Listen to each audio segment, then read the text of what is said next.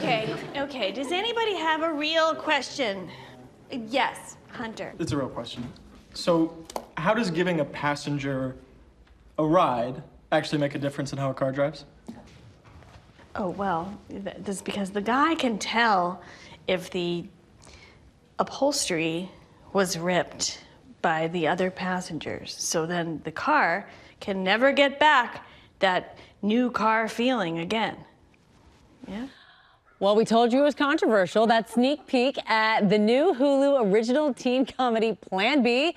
And you might be surprised to find the creative force behind it, because you know her best from appearing in hit series like, oh, Dead to Me, so good, and Parks and Recreation. But now she has added the title of feature film director to her credits. We're so happy to have her here with us. Natalie Morales, welcome to GMA3, and congratulations on your solo directorial debut. But tell us about Plan B. Hi, thank you so much for having me. I wouldn't say it's controversial at all. It's a teen, R-rated comedy like we've all grown up with. It is R-rated, I will say that, but it's about a movie. It's a movie about two girls in America's heartland trying to get the Plan B pill. Yeah, there you go. And I know that you were so excited about getting this going, and then the pandemic hit. There was a big delay in shooting it. You didn't know if it was going to happen. Tell us how you made it all come together. Yeah, I mean, we were shooting this in, we're set to shoot this in March of 2020. And of course, like the entire world, we got shut down. We actually got shut down the day before we were supposed to start filming. So then we put a bunch of incredible and very strict protocols in place, and picked up again in October of 2020. And we were able to shoot it very safely. No one on our cast or crew even got a cold. And I'm very, very thankful for that. Oh, that's amazing. And I know you're really proud of this, because another unique aspect of this film is we're seeing, you said teen girls, right?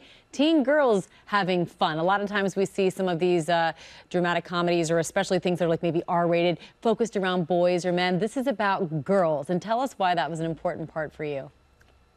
Yeah, I mean, I grew up with movies that like were centered around boys, and especially only white boys, like Superbad or Ferris Bueller or Can't Hardly Wait or any of the American Pie. All of these teen coming of age comedies were always centered around boys, and I think lately, there's been a resurgence of these with women at the lead, and we have those stories too. I mean, teen girls have a lot of fun, so I think it's worth telling from that perspective as well. It's interesting hearing you rattle off. The only one I could think of was 16 Candles, because you got the little Molly Ringwald in there, but I feel like you're bringing it back with a new twist in a modern way. So this is so cool for so many people. We can't wait to watch. The film is called Plan B. You can check it out on Hulu beginning this Friday. Natalie Morales, congratulations again, and thanks so much for being with us today.